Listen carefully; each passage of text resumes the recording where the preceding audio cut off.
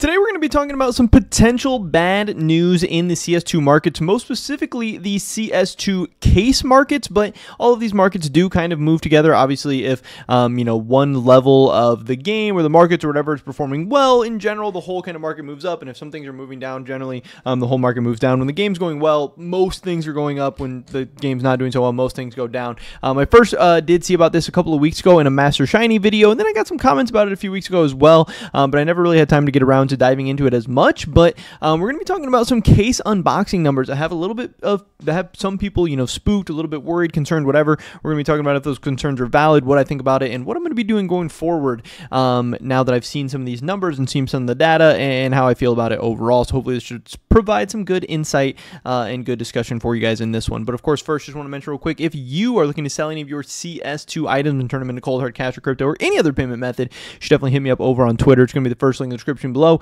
We're buying pretty much anything and everything for the right price. You can see here, obviously, we've been loading up on some cases. I just got a big case haul coming in where I was able to pick these up for a good price. We have some, patch packs. We have some filler skins, all kinds of stuff, some stickers that I'm really excited about as well. If you have some stuff to sell, if you need IRL money or just to switch up your inventory or whatever, we will probably be able to get a deal done. So hit me up over on Twitter. With that being said, let's get right into this today. And first of all, checking in with the overall player base numbers. Obviously, this has some people a little bit concerned right off the bat. We have seen now for the second straight month, it looks like July is pretty much guaranteed to be a downward month at this point. Now, obviously, I know a lot of people are saying, hey, things tend to slow down a lot over the summer, really just overall in business, in everything. There's not as much going on over the summer.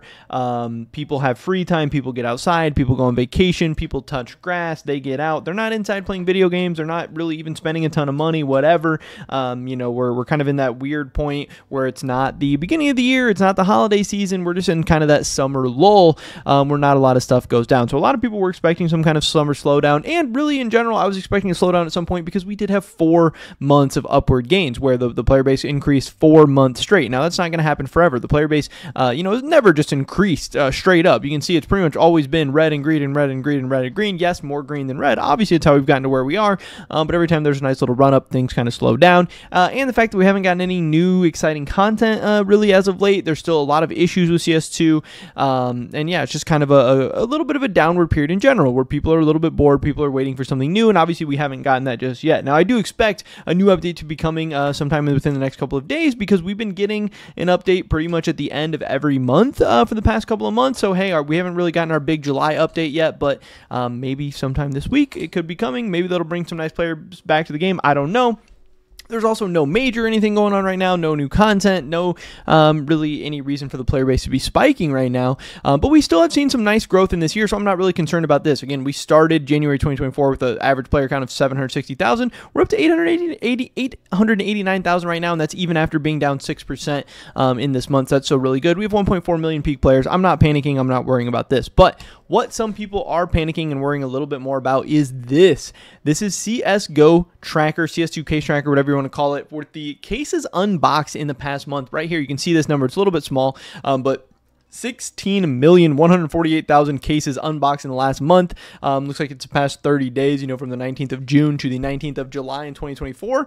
And if you don't really know anything about cases or whatever, you might think that's a good number, bad number, huge number, crazy number, insane number. I don't know. But what I can tell you is if we start to look back on this history tab and go back to June of 2024, we saw 15 million cases opened. But if we go back to May, we actually saw 33 million cases opened according to CS2 case tracker. And that is what has people concerned, that in the month of June and so far in the summer, we have seen a slowdown. Yes, the player base is down, a little bit of a percent, 1% in June, and now looking like 6% in July or something like that. But the amount of cases being opened has been cut in half. That has a lot of people spooked. That has a lot of people worried. Again, we can see here in April, it was 30 million.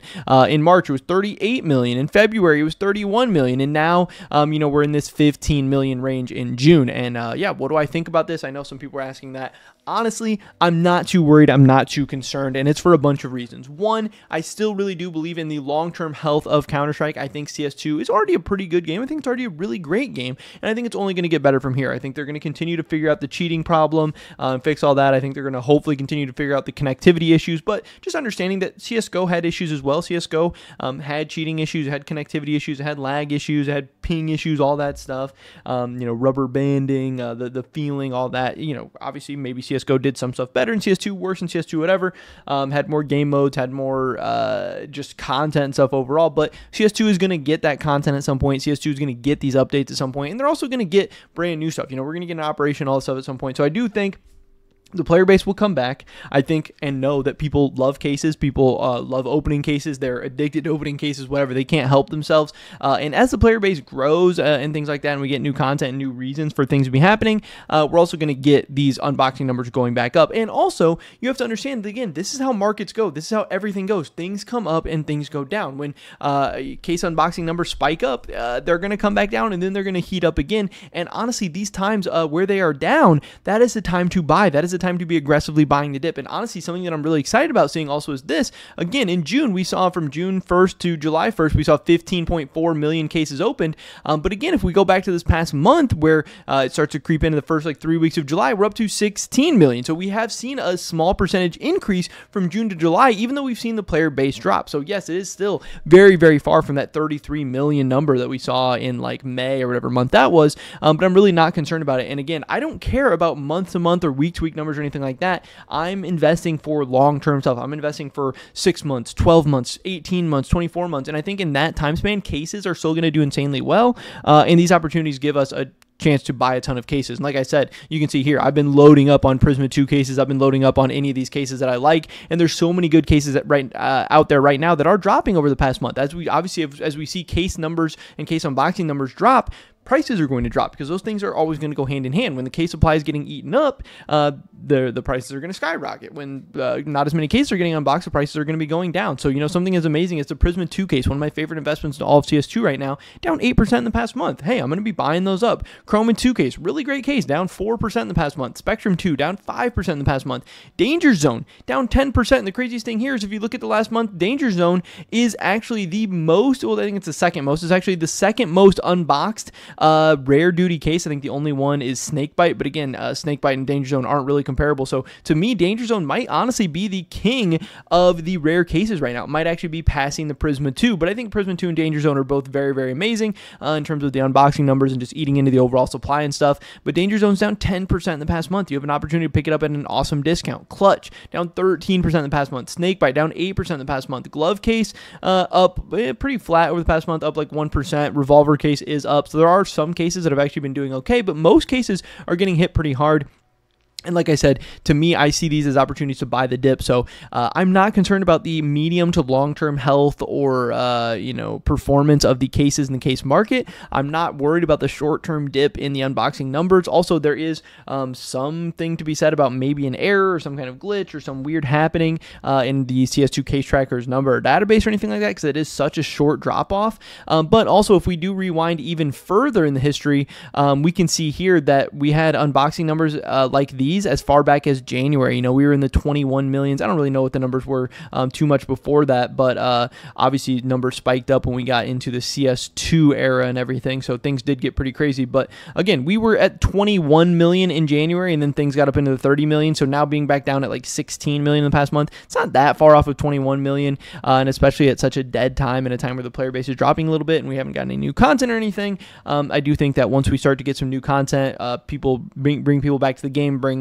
YouTubers, streamers, content creators, all that stuff back to the game, be doing a bunch of case unboxing and everything. These unboxing numbers will rebound. I think these case prices are going to rebound. And in the meantime, I'm just buying the dip. I'm chilling. I'm relaxing. I'm not worried. And I really don't think you guys should be either. But yeah, it is pretty crazy and pretty interesting how far these numbers have fallen so fast. But it is what it is. I'm not going to worry about the day-to-day that much. Hopefully catch you guys in the next one. Until then, peace.